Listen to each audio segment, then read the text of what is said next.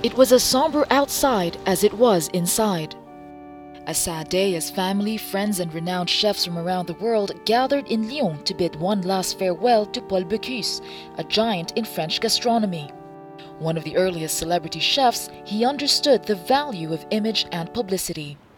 His restaurant got its 3 Michelin stars in 1965 and never lost a single one. Here, a market was named after him, selling everything fresh and French, an homage to a man who tirelessly promoted French cuisine to the world.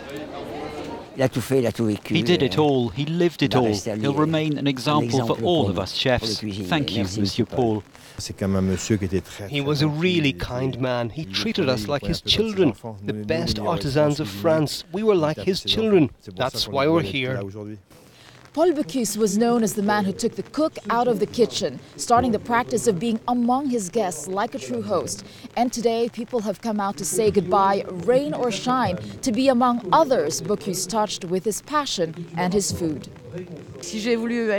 I wanted to be here to pay tribute to him because he's truly brought French cuisine to all corners of the world. We had to be here. We'll miss him. Those who knew him say he was larger than life, and everyone here has one thing to say.